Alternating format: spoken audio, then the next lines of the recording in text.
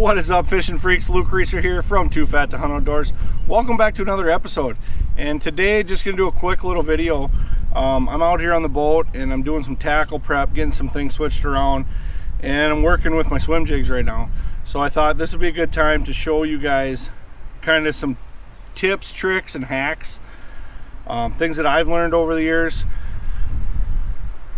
kind of the ways that I rig my swim baits that I think help get better bites and could ultimately maybe make you guys better swim jig fishermen or get more bites. So stay tuned. Tackle Talk starts right now.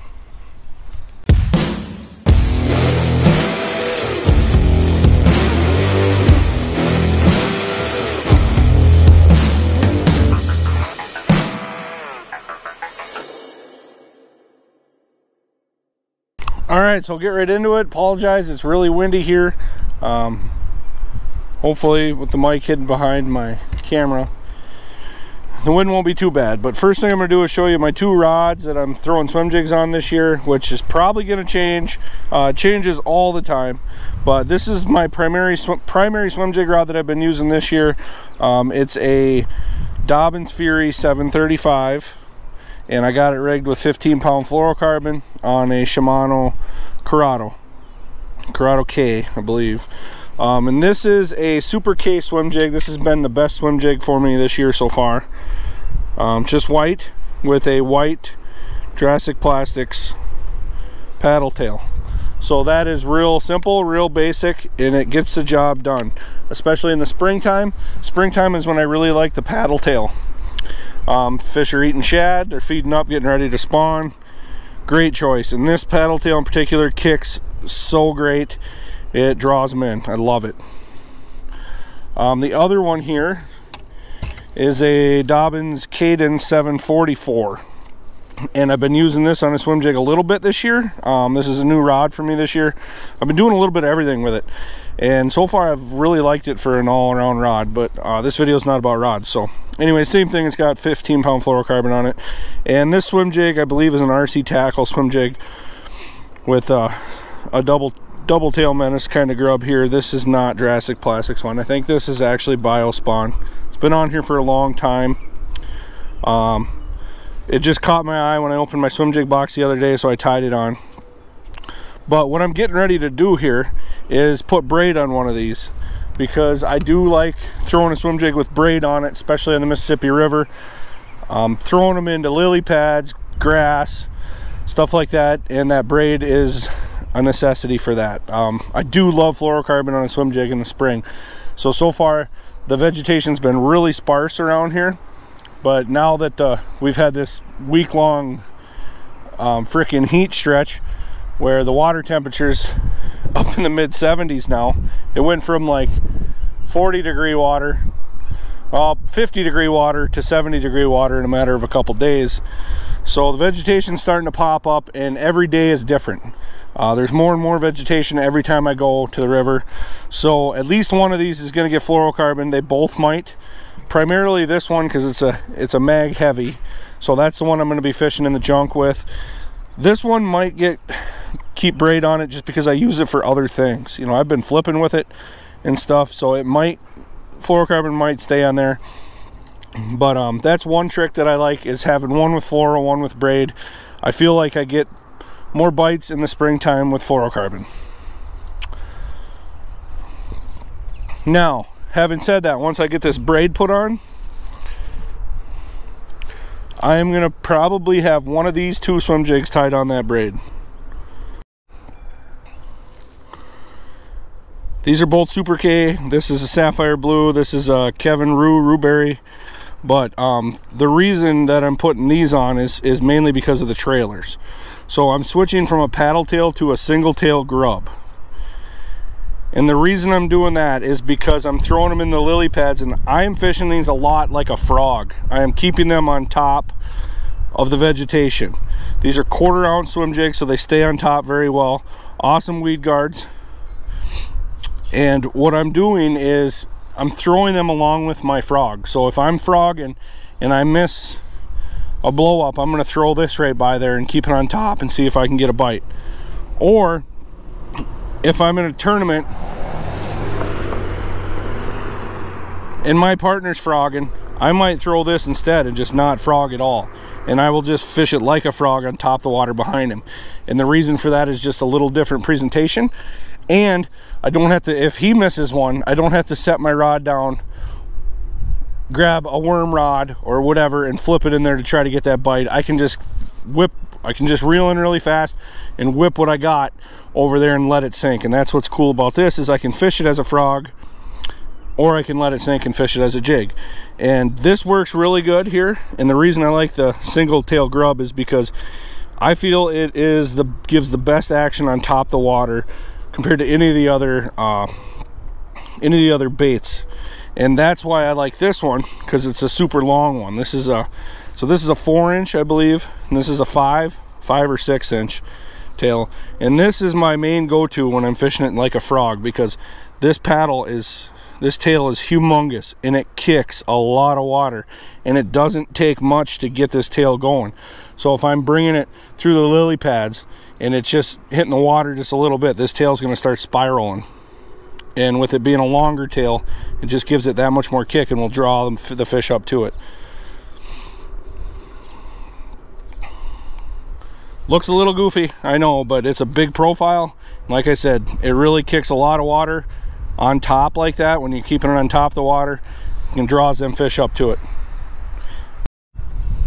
Okay, another secret little trick I do, I call it the naked swim jig.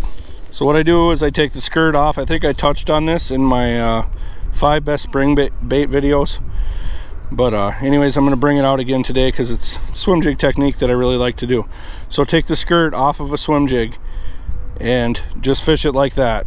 Just like a swim bait pretty much. But you still got the weed guard. You still got the swim jig style head that comes through cover grate. And you got your tail here. And my 2 favorites that I'll use on the naked swim jig are this is the Drastic Plastics manatee grub, or I'll use a paddle tail. And any paddle tail, any style grub, whatever you want to use. But with the grub, I like to hook it sideways like this. Okay, so it's not like this, the hook coming out here like a craw. I hook it sideways, and the reason I do that is because when it swims, it's more like a fish's fins, you know, coming through the water, like a shad fin or bluegill fin. And if you keep these together and don't pull them apart, it's even better, because then this all swims as one. So I'll do that a lot, and then if I'm struggling to get bites, I'll break it apart, because then they paddle a little more. You know, you get the double paddle. But you can see this one's really beat up because I've used it a ton, and it's probably done now. I keep it in my tackle box just in case I need it, but I'll just take a brand new swim jig and pull the tail off if I'm doing the naked swim jig. But yeah, that's the naked swim jig. Here's a couple other ones I got out just to show you. This is one that from Hutchie's Jigs, my brother-in-law makes. Same kind of thing. I got the manatee grub on there sideways, so it swims sideways. That's one that I'll be using a lot now this year. I probably won't use a paddle tail as much anymore. After spring, I tend to go away from the paddle tail unless I'm fishing a naked swim jig. I like using the manatee grub. I feel it's a great profile. It's a little smaller profile for summertime. I just feel I get more bites on it.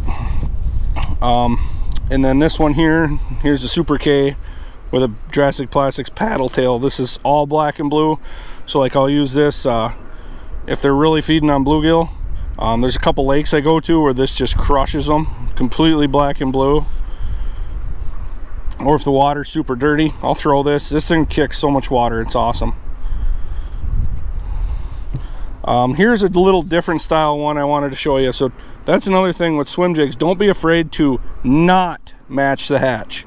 I know most people say you always got to match the hatch to get bit, but when you're swim jig fishing, you're getting 100% reaction bite. And these fish are seeing, on the river and stuff, they're seeing so many swim jigs, so many frogs coming through.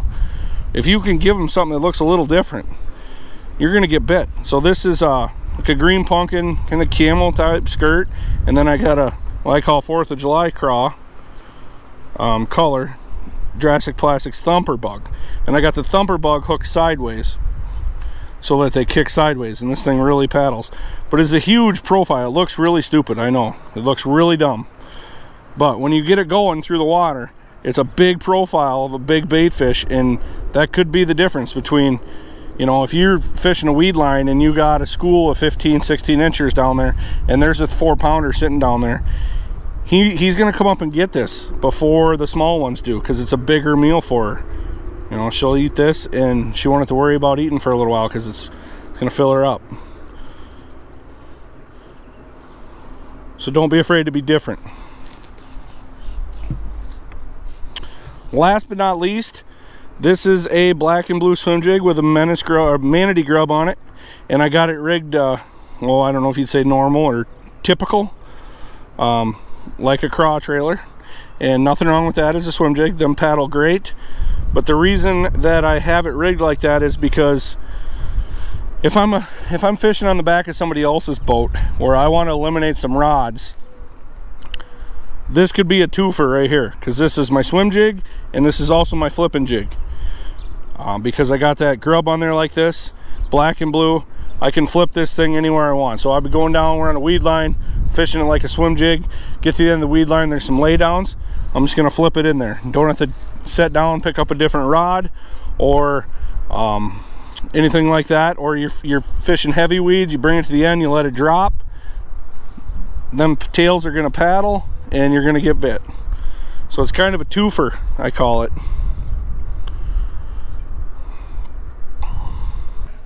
That's it, folks. Just some tips, tricks, hacks that have helped me catch more fish on swim jigs over the years. Swim jig's a very versatile bait. Like I said, you can flip it, punch it, swim it, soak it, do whatever you want with it. Just by switching up your trailer, you can do so many different things with it. Don't forget to hit that like button, hit the bell so you get notified every time we put out a new video, clobber that thumbs up. Luke Reeser signing out. Always remember, you're never too fat to fish.